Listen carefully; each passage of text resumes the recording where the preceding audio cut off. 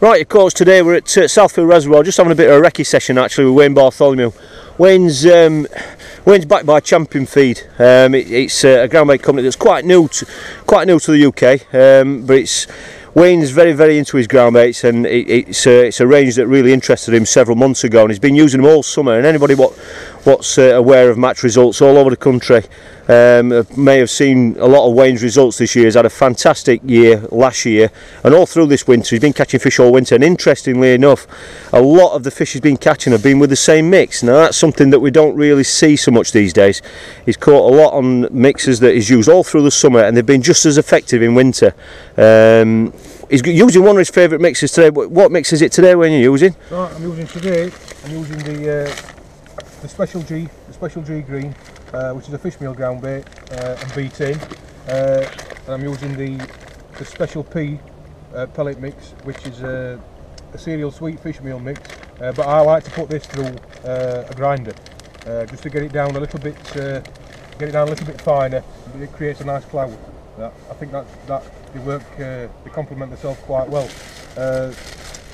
This is the ground bait in its mixed state. Is that its finished state? That's its finished state. I like to keep it dry. So I can knock it up as I go. In case I have to put a plastic feeder on, it's always dry enough to put through a plastic feeder. If I need to wet it, I can wet it up, then put it through a cage feeder. Got you, right. Create a cloud. But it's still working now. When did you mix that? Are you a fan of mixing it on the bank as soon as you get there, or have you mixed that the night before? Right. If it's really fine like today, this has all been through a flour sieve to get everything out, all the food, everything is out of it. Because obviously the temperatures today, it's freezing cold. I'm looking for one bite. I don't want to be feeding them with ground bait. Feeding very little loose feed in it. And I like to mix it up on the bank because it doesn't take much water. When it's that fine, it doesn't take a lot of water, and it's ready to use in minutes. It's good. Right, and that's the same mix you were using all through the summer last year? Summer, yeah, I've used it everywhere I've been. I've used that mix. And when you say everywhere, I mean you fish a lot of rivers and lakes as well. You've used that on all different sorts of venues? I've used it on the tidal trend. I've had some fantastic results this year on the tidal trend. I use it on the middle trend, all marsh areas like that. I use it on Carmill. Use it on Worsborough. Everywhere I've been that lends itself to fish meal ground baits, I've used it and it's worked brilliantly. Right, I mean a big issue, especially this time of year, is the actual colour of ground bait. A lot of people like to dark them down or choose darker mixes.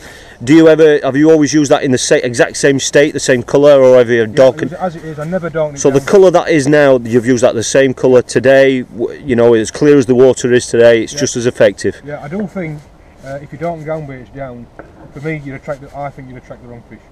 Right. You attract the fish that you attract are too small sometimes, and because you get the old saying of the white bag in the canal, you never see a fish swim over it. A little fish swim over it, you always see the big one swim over it, and for me that's the same thing. That's something's very. You darken your ground baits off. And you attract little fish which you don't want to be catching. Really. Right. Often people say, yeah, you need to get the little fish into your peg to catch to bring the big fish in, but sometimes it's not right, and it's proven this year it's not been right for me. But this just seems to it's working. That's brilliant. I mean, there's a vast amount of ground baits out there, and to find somebody who's getting results with what's relatively a very simple mix, an all year round mix, is fantastic. And there's no need to ask you what your confidence level's like with this sort of mix. So it's unbelievable. One tip I will give you: in the winter time, I would sieve everything out of it. Basically, so you've got all the coarse particles.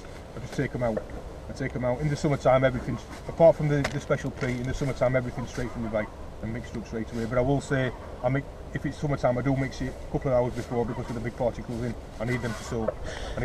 To get to sink. So the only feed that's out there for the fish to have is basically what you've introduced, i.e., any chopped worm, anything. It's not actually within the mix itself. No, they can't eat it.